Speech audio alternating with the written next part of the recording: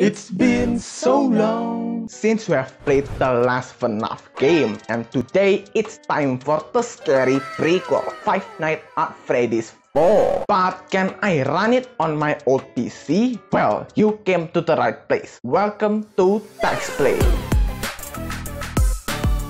Hello everyone, and today I will once again test out the old but nice iGPU, the Intel HD Graphics 4600. In this video, you'll learn how will this GPU run the popular game Five Nights at Freddy's 4. But disclaimer, apparently this game and the usual software that I use for benchmarking just doesn't work that well together. So I'm sorry for the bad quality of this recording and the lack of stats or graphics. I can't get it to work, so frustrating. But if you're still interested in the full specification of the Testbench, it's right below the like button. Anyway, was that the bite of 87?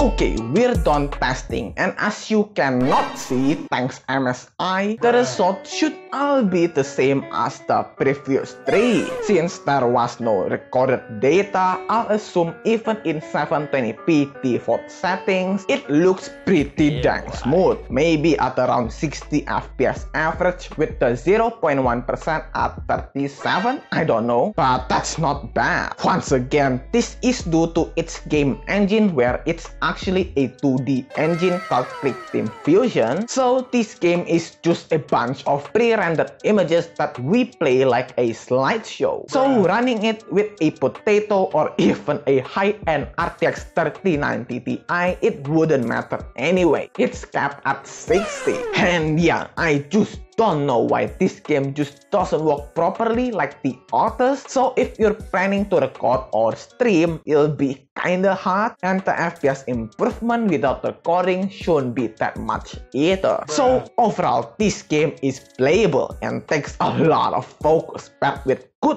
hearing and crank volume. Like my god, can you even hear this right now? So what do you think about the performance? Is this good enough? Let me know in the comments. Alright, that's all the knowledge I got for today. I hope this video can help you understand how good is the Intel HD Graphics 4600 to play FNAF 4. So this is the end of the video. Thanks for watching and hit that like button. Don't forget to come back next week for more knowledge about tech and subscribe so you won't miss it. Alright.